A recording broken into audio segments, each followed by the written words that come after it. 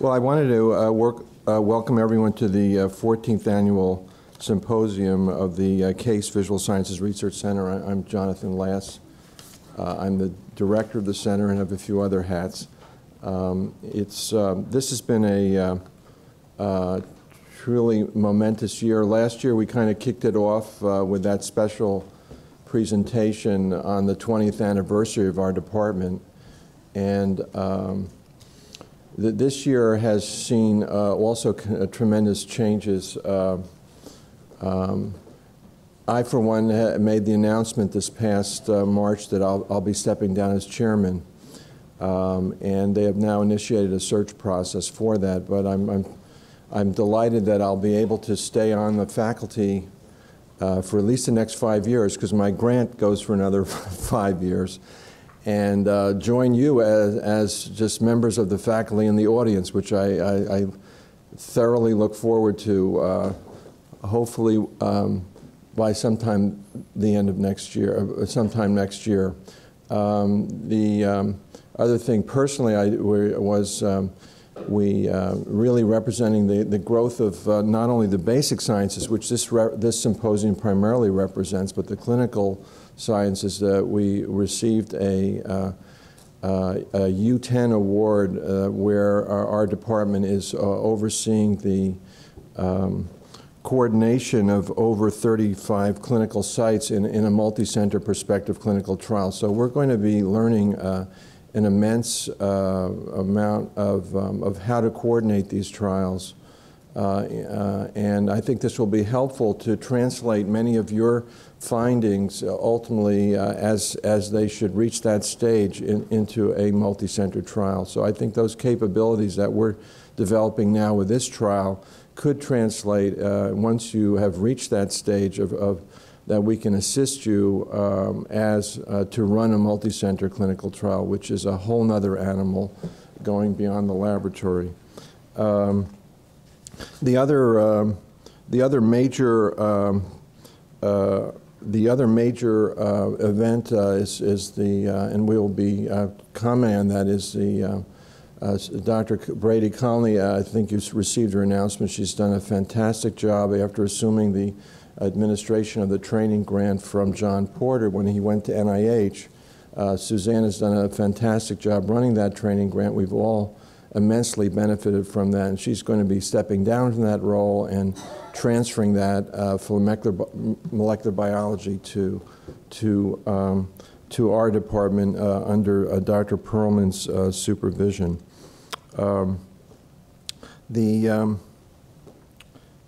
She had led the renewal of that grant, and it's funded through 2015. So this is a great time to transition this so Dr. Pearlman can begin the administration of that and have that well in shape when it has to come up for renewal again. And I think a great example of the success of that was David Ladowski's getting an ROO from the NEI, a highly competitive award, really, which was of most recent achievements of this training grant. So congratulations to David. Other highlights this year besides my grant was, I think we're always thrilled when a junior investigator can translate from a K award over into an R award. So, we are very pleased that Paul Park was awarded an R01. Akiko Maeda was part of the R24 effort with Dr. Pelcheski, and it looks very promising that she will also be getting an R01 sometime this year. The senior faculty programs within our department have expanded with Dr. Pearlman and Pikaleva, and the core grant was successfully restructured. We should be hearing any day now about its refunding. We're extremely optimistic that it will get funded. The NIH ranking, and we can measure our success certainly most importantly by our publications and ultimately translation of those findings to benefit our patients. But deans tend to measure our productivity by our funding and where we rank So our ranking as a department of ophthalmology rose from 29 to 18 according to one private consulting group. And if you look at overall as a visual sciences research center, we're either 9th or 10th in the country in terms of NIH funding from the Eye Institute. So we have really risen tremendously within the scientific community. And this symposium is certainly a reflection of that power of our collaborative effort together.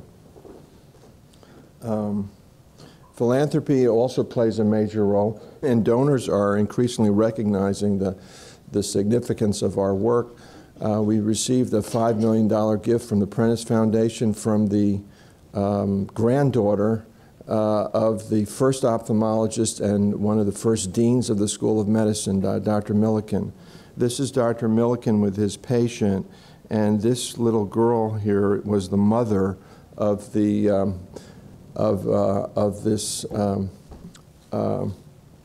who married Dr. Milliken, and this is the granddaughter of that. So this was ultimately translated into a $5 million gift to our department, helping the Institute. We've also established 2 professorships this year. In 2 weeks, Dr. Pearlman will be honored as the first Paige Reinhardt Professorship here in this auditorium. Hope all of you can attend and hear his lecture. And we just also established a new professorship in pediatric ophthalmology for Dr. Orge. The other research highlights, we cannot simply concentrate on just federal funding. That funding is continuing to get tight. The dean has certainly been promoting that we need to look at other avenues of funding beyond just NIH. So our corporate activity continues to increase as well, and all of you should be continually looking at that. Dr. Shotka got a new award from Vistakon on her contact lens work.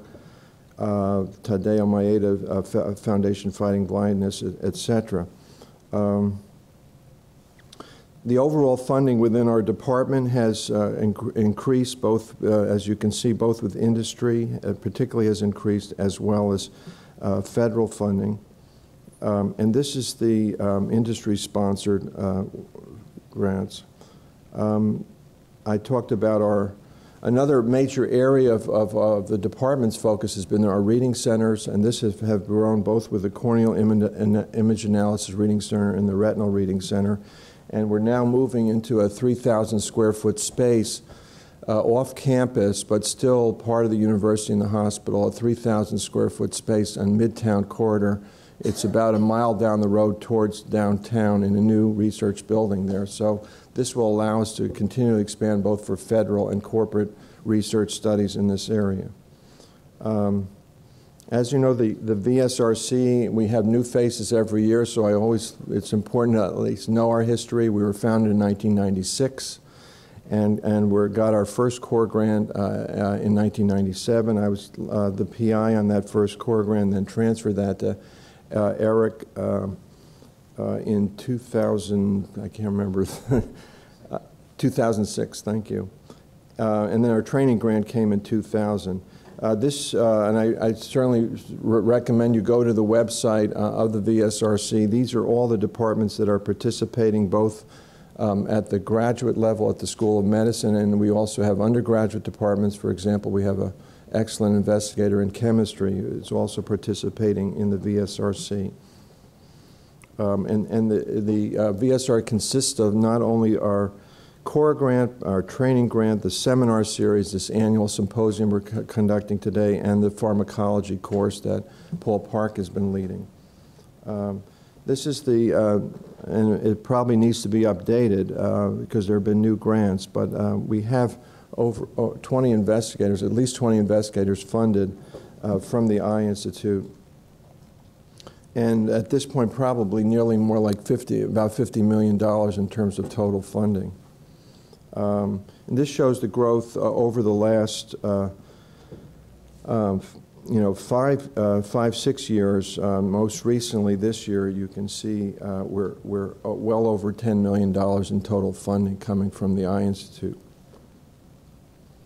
I would alert you to some, I'm going to conclude with, I would alert you to some other resources, and perhaps we can have a discussion at some point in light of the whole point that the Dean is stressing, to not just be looking at federal sources of funding, but the Harrington Institute. I would recommend that you learn more about that. Particularly, it has both a nonprofit and for-profit structure to sponsor scientists. The most recent program is they're going to have a competitive process of $200,000 for 2 years as for sponsoring individuals that have ideas that could lead to product development and take that to the market and have that ability, and working with many different, not just a few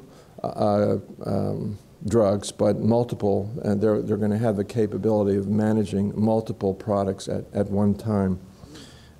This was just announced a few months ago, and the Jonathan Stamler's running that. There's a very illustrious scientific board that's supporting this, and we'll get the slide to you, but you can learn more about that on their website at UH.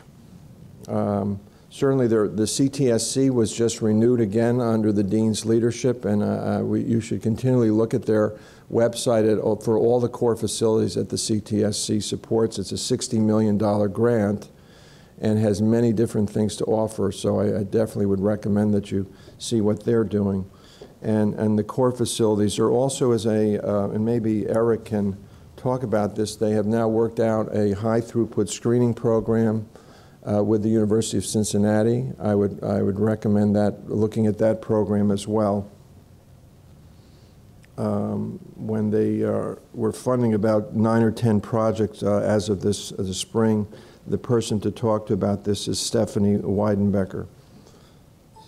So I think I'm going to, that will end my remarks, and I'll have Eric now speak more specifically about the core grant and some of the other programs of the VSRC.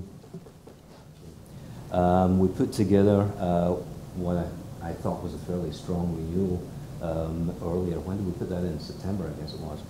And got a... Why don't you speak at the mic?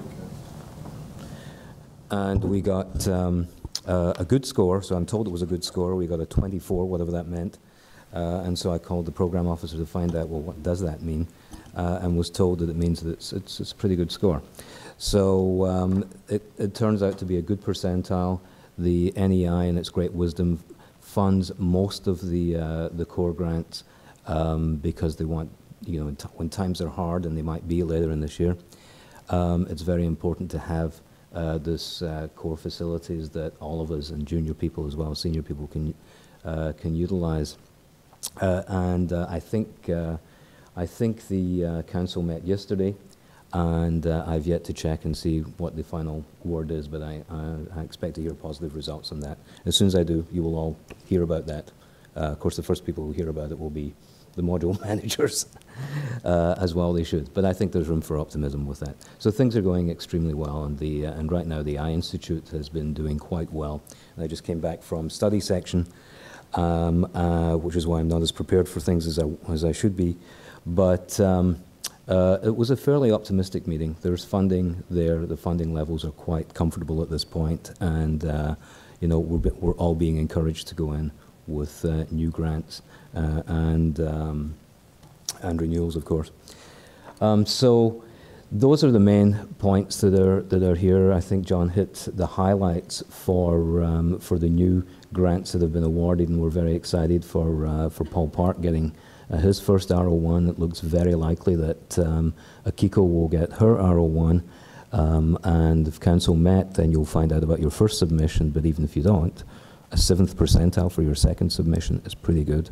Ram Nagaraj just got an extremely good score on his grant. A new person in our group is Arne Reich from molecular biology and microbiology, who got his first R01, and it's through the Eye Institute, so good going there, Arne. That's great. And so it's good news. I mean, we have, to get the maximum amount for the core facilities, core grants, we need 20 R01s, and right now, with those new grants, with the renewals and with arenas in particular, has her I grant was just recently renewed. We are up to the grand total of 19.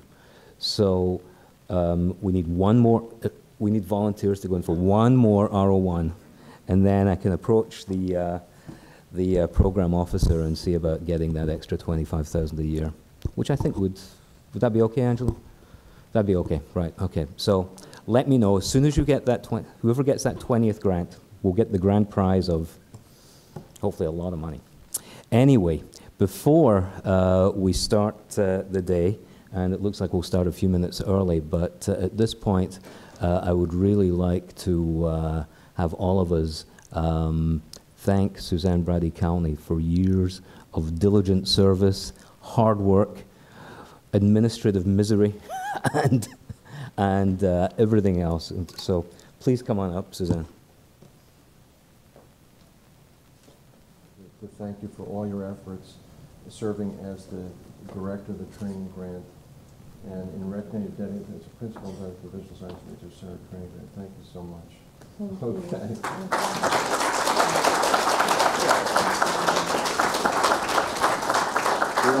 And a little present. Oh, wow. Thank you.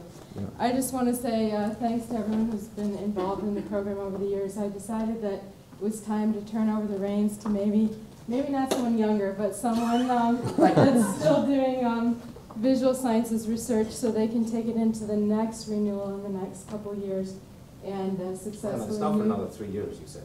Yeah, I maybe 2.5. I don't know, but take it into the next renewal and keep the program strong. And I also wanted to say I was a module director for 10 years for molecular biology, and the module directors are the heart of this center, and I really thank them for all their efforts, and I thank all the students and trainees for their support of me over the years, and I wish everyone great luck. Thank you.